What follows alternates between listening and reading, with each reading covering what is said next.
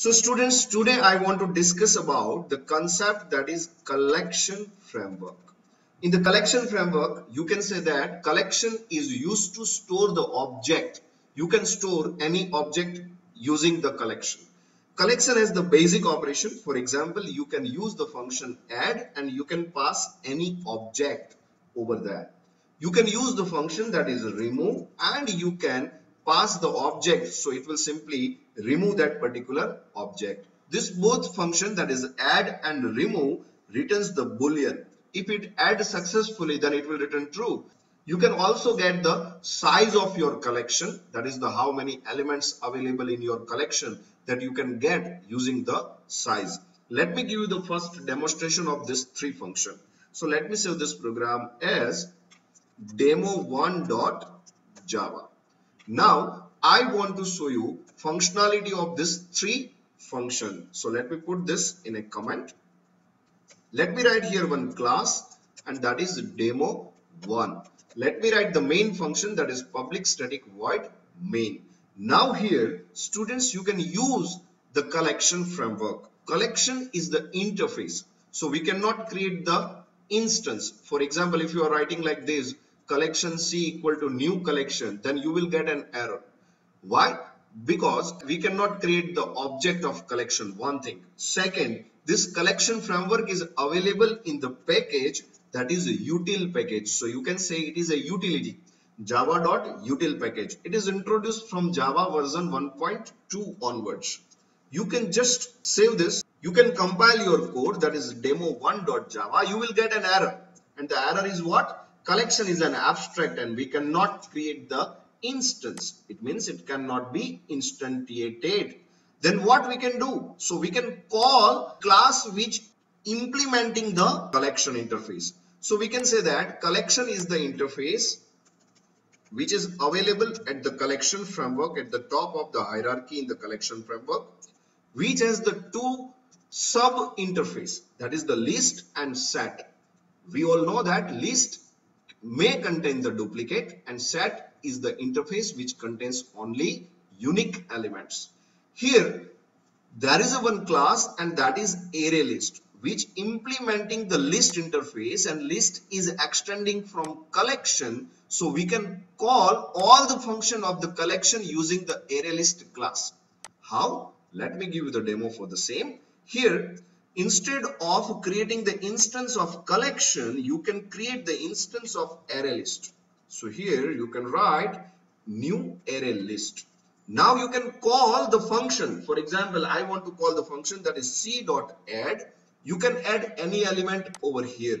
You can add any data type. For example, if you are writing 100 over here, then it is integer.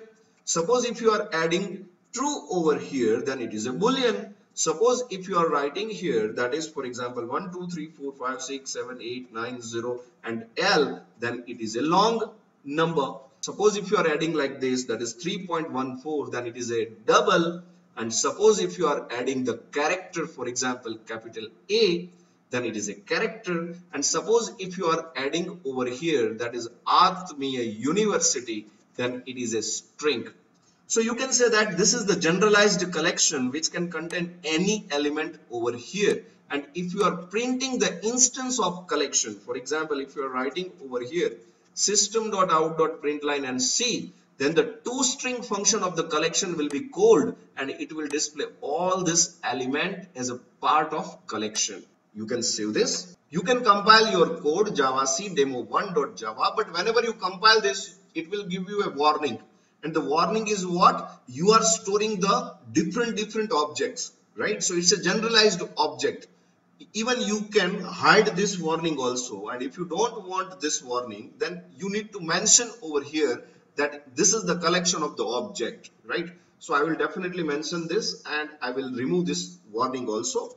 But right now I want to run this. So I'm writing Java demo 1.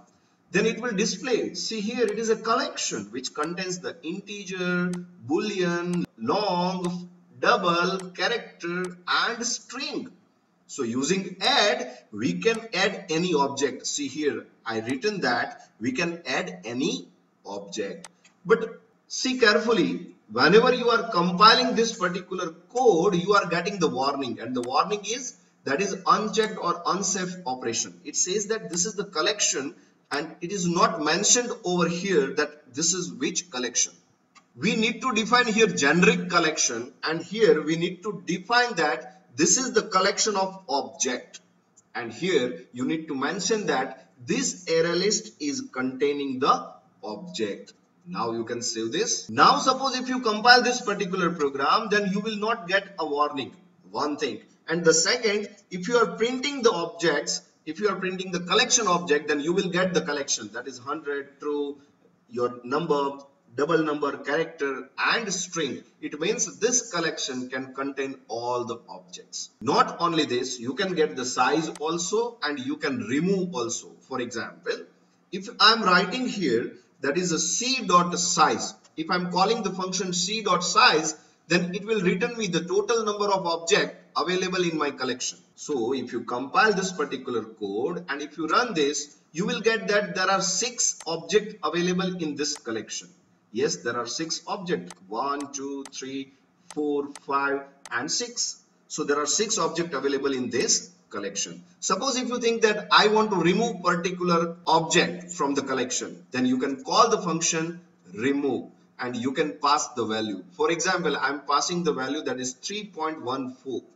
Then this 3.14 will be removed and my size will be changed. You can simply save this and you can compile your code.